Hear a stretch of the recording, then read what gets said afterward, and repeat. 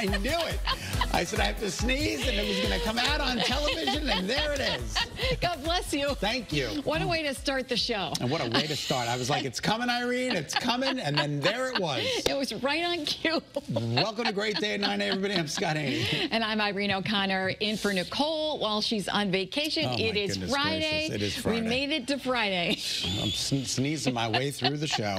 All right, let's talk weather. Hey, we had some rain this morning, even a little bit of mixed precipitation in parts of northwest Connecticut. You can still see a little bit of purple up there, so a couple of snowflakes mixing in, but it's not sticking to the roads.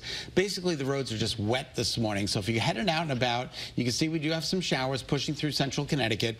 They're going to be gone in about 2 to 3 hours. I said by about 11 o'clock noontime today, the showers would be wrapping up, and that's exactly what's going to happen. So Futurecast, tomorrow's weather today, excuse me, shows partly cloudy skies by about 4 p.m. for parts of the state. So we might actually see a beautiful sunset.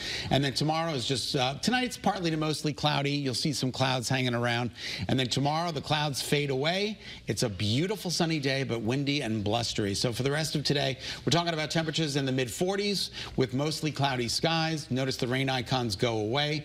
And then your 3-day forecast, blustery, feeling colder tomorrow, and then a little bit of a rebound on Sunday. And Irene, by next week, we're talking about temperatures in the 50s each and every day. I love it. Me I can't too. wait. Me too. I'm ready for the bulbs to start coming up. I'm ready. My mother's daffodils are already starting to pop. Really? Yep, in Long Island. That's so amazing. They tend to that's go a kind little of early. bit sooner. Yeah, that's kind of early. All right, Michelle Troconis' defense team could rest his case as early as today. Now, yesterday, they spent a lot of time questioning a memory expert. Professor Elizabeth Loftus testified memory fades over time, and stress and sleep deprivation make memory worse. She says that could have played a big part in inconsistencies during police interviews with Michelle Troconis.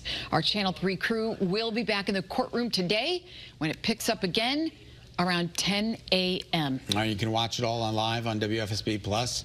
I have not been following the case like some people have been following the case, but I have been following the case, catching the snippets and the headlines. Yes, snippets and the headlines. So many people are really interested in what's going to go on with this case. Of course, a local case, but you know, all of the testimony has been really interesting. It got a little testy yesterday. The judge had to say, we're going to go into a little recess here. Yep, and you can watch it all.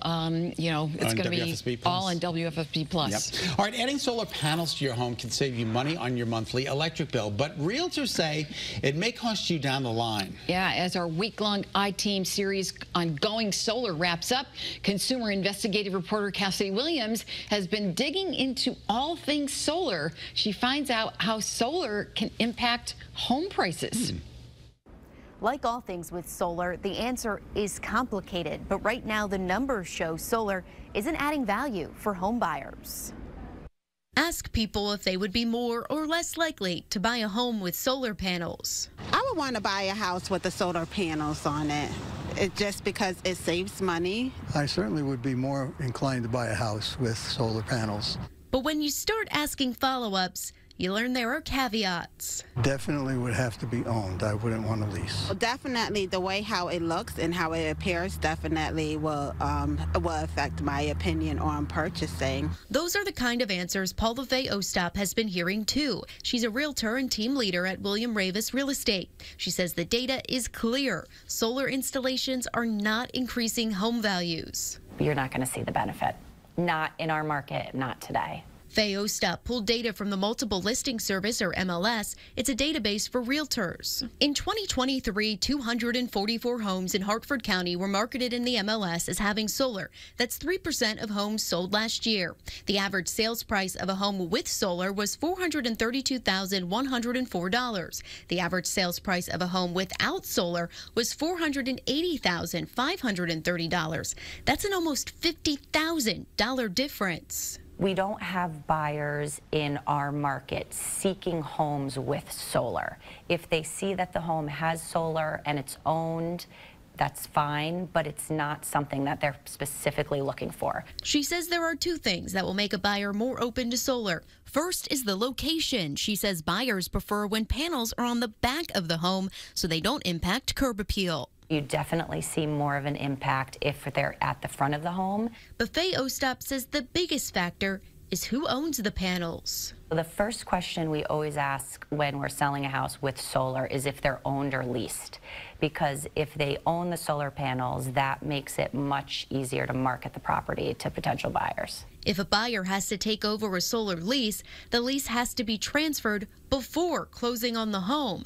That puts the buyer at potential risk. You're essentially owning a portion of the home before you actually own the home. So it's unlikely that there would be a challenge that close to the closing date, but there are some things that we encourage people to review with their attorneys just to make sure they're not at any unnecessary risk. It's all something to think about before you sign a contract. The bright future of solar can depend on who is looking.